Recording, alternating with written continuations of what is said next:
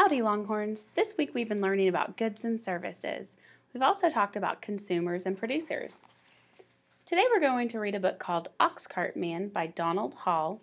In this story, see if you can see who is a consumer and who is a producer. In October, he backed his ox into his cart, and he and his family filled it up with everything they made or grew all year long that was left over. He packed a bag of wool he sheared from the sheep in April. He packed a shawl his wife wove on a loom, from yarn spun at the spinning wheel, from sheep sheared in April. He packed 5 pairs of mittens his daughter knit, from yarn spun at the spinning wheel, from sheep sheared in April. So he's packing up the wool. He packed candles the family made. He packed linen made from flax they grew. He packed shingles he split himself. He packed birch brooms his son carved with a borrowed kitchen knife. So in this picture, he's loading up his wagon with all of the things his family has made. He packed potatoes they dug from their garden, but first he counted out potatoes enough to eat all winter, and potatoes for seed next spring. He packed a barrel of apples, honey and honeycombs, turnips and cabbages, a wooden box of maple sugar from the maples they tapped in March, when they boiled and boiled and boiled the sap away. He packed a bag of goose feathers that his children collected from the backyard geese. He sure is packing a lot. I wonder where he's taking these things. When his cart was full, he waved goodbye to his wife, his daughter, and his son, and he walked at his ox's head 10 days. See, he's walking, the ox and him are on the path. Seems like they're heading to town. Over the hills, through the valleys, by streams, past farms and villages, until he came to Portsmouth Market. A market is where you buy and sell things. He sold the bag of wool. He sold the shawl his wife had made. He sold 5 pairs of mittens. He sold candles and shingles. He sold birch brooms. He sold potatoes. He sold apples. He sold honey and honeycombs, turnips and cabbages. He sold maple sugar. He sold a bag of goose feathers. Look at all the people buying his items. When he sells those items, what is he? Is he a consumer or is he a producer? Is he providing a service?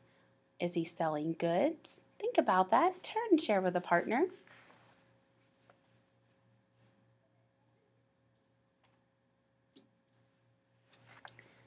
All right, if you said that he's selling goods, you are correct. He is providing a service by selling something to the people of that town. Those people in the town probably don't have all of those things. They don't have the farmland that he has back home. Let's keep reading. Then he sold the wooden box he carried the maple sugar in. Then he sold the barrel he carried the apples in. Then he sold the bag he carried the potatoes in. Then he sold his ox cart. What does he have left to sell? Anything? Aww. Then he sold his ox and kissed him goodbye on his nose. He had been a really good ox. That must be really hard for him to do. Then he sold his ox's yoke and harness. With his pockets full of coins, he walked through Portsmouth Market.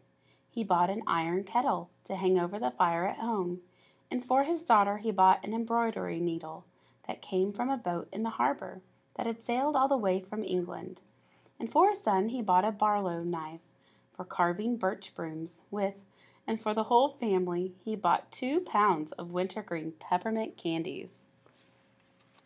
So first he was a producer, and now he is what? Who can raise their hand and answer that question?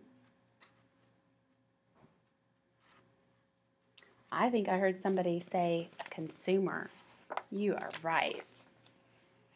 Then he walked home with a needle and the knife and the wintergreen peppermint candies tucked into the kettle, and a stick over his shoulder stuck through the kettle's handle, and coins still in his pockets. Past farms and villages, over hills, through valleys, by streams, until he came to his farm, and his son, his daughter, and his wife were waiting for him. I wonder if they knew what he was bringing back home. And his daughter took her needle and began stitching, and his son took his barlow knife and started whittling, and they cooked dinner in their new kettle.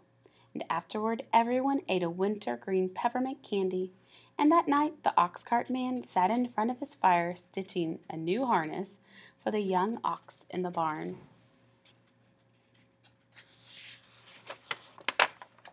And he carved a new yoke, and sawed planks for a new cart, and split shingles all winter. While his wife made flax into linen all winter, and his daughter embroidered linen all winter, and his son carved Indian brooms from birch all winter, and everybody made candles. And in March they tapped the sugar maple trees and boiled the sap down.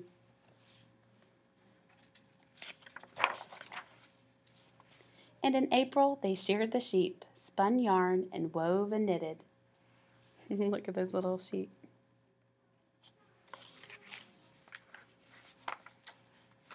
And in May they planted potatoes, turnips, and cabbages, while apple blossoms bloomed and fell, while bees woke up, started making new honey.